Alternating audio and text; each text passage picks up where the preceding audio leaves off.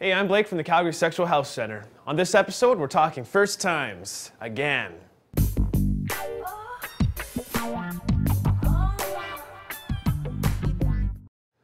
First times are going to be different for everyone. In the first part, we talked about planning it out. And in this episode, our sexperts are going to share their stories. Are we rolling? Ready to rock. Yeah. Okay.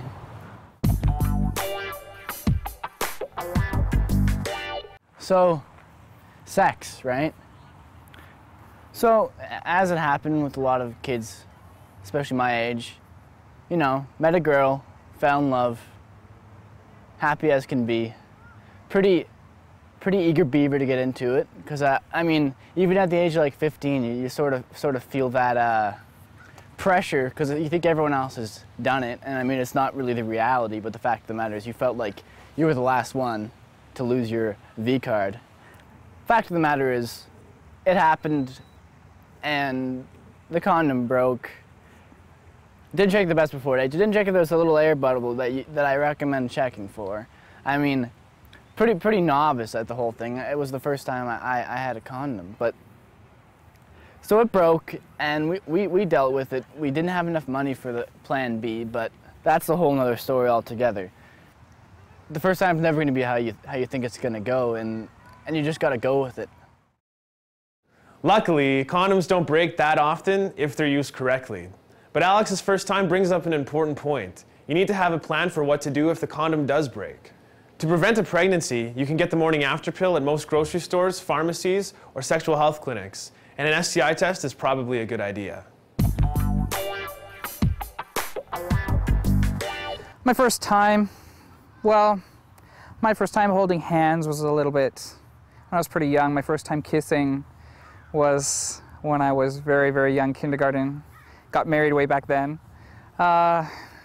First time doing anything else really sexual, anal sex, oral sex, never really happened. Being a gay man, that's kind of different for being in our community, not being able to talk to other people about it, and always being asked, oh, when are you gonna go and finally do it? What about that guy? What about that guy? Going to the bars and having people ask you questions and not realizing that they're trying to pick you up and take you home. There's no magic age you're supposed to start having sex. It's different for everyone, and it's your own business.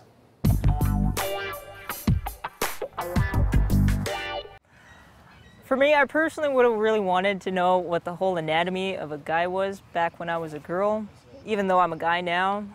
Because with my first time, it was awkward. I mean, my girlfriend and I, we couldn't necessarily figure out exactly how to go about it, so it was tremendously awkward to go like, okay, I have a bun, you have a bun, how do we do it? So when we're sitting there, well, laying there, it was really romantic though, because we both really wanted it to be special and we respected one another, but also at the same time it was very funny because we were like, where does my leg go, where does your leg go, and yeah. So that was my first time, awkward hot dog buns. Sex will always be better if you don't take yourself too seriously. You're not going to be a pro your first time, but with practice, you will get better. So I haven't had a first time yet.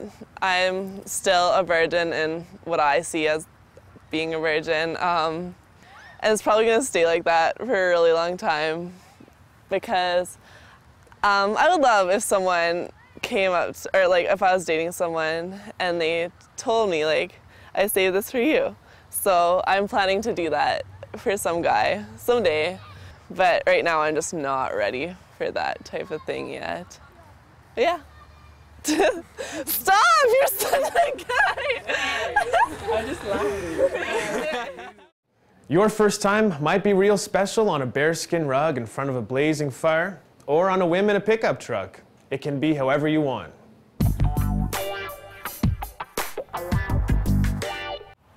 My first time with a girl was a little impersonal. It was in a group situation, and you know there was two other guys there as well, and I don't think I got to give her as much attention as I would have liked to satisfy my curiosity. So that's girl time, and then boy time.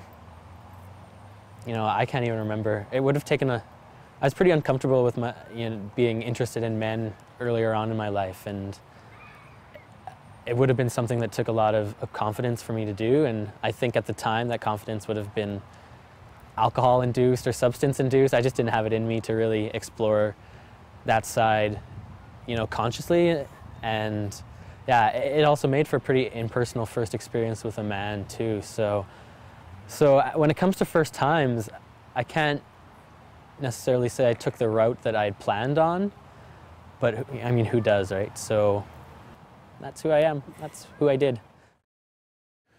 It's pretty tricky to give consent when you're not sober, which is why it's technically against the law to have sex with someone who's drunk or high.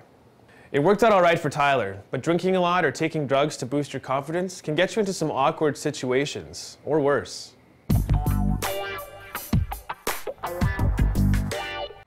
So the first time I had sex, I was in grade 9. I was with a boy that I had been dating for about 6 months, and we talked about it prior and ended up being home alone and just ended up doing it. And it hurt a little bit at first. He just went really slow and I just kind of like held my breath. And after the first minute or two, it was okay and it was actually really fun. And we ended up having a lot more sex after that, so it was great. Yeah.